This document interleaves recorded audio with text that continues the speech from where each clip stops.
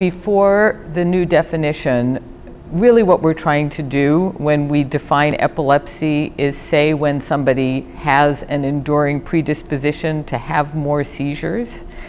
And you could theoretically, if you could measure the seizure threshold and know when it drops, you could even before the first seizure figure out that somebody had epilepsy, but unfortunately we can't measure the seizure threshold.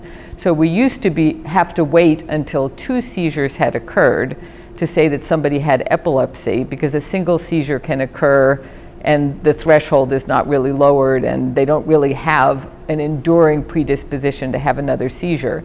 And we were really only going by statistics to say that there is a 70% likelihood if you have 2 seizures that you're going to have a third.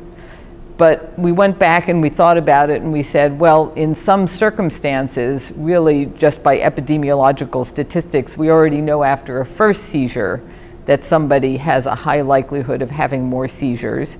And that would be, for example, in the setting of having had a prior injury to the brain, like a stroke, where the EEG is abnormal, and there are other factors that make it appear that there is an enduring change in the brain that caused a seizure. So now in those circumstances, after a first seizure has occurred, you can already say that somebody has epilepsy without waiting for a second seizure. There's another really important part of the new definition, and that is that we now have a definition of when epilepsy is no longer present.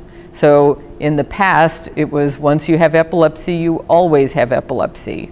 And we really had no end point. So, for example, if somebody was asked on a form, do you have epilepsy? Even if you only had a seizure 20 years ago, you might have to say yes.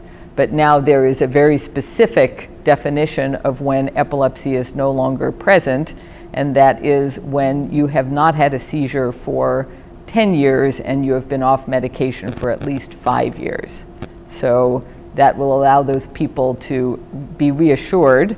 That doesn't mean that there is absolutely 0 chance that another seizure will occur, but we believe that the likelihood of more seizures at that point is low enough that we can say that epilepsy is no longer present, and it's getting back to the likelihood of the population as a whole.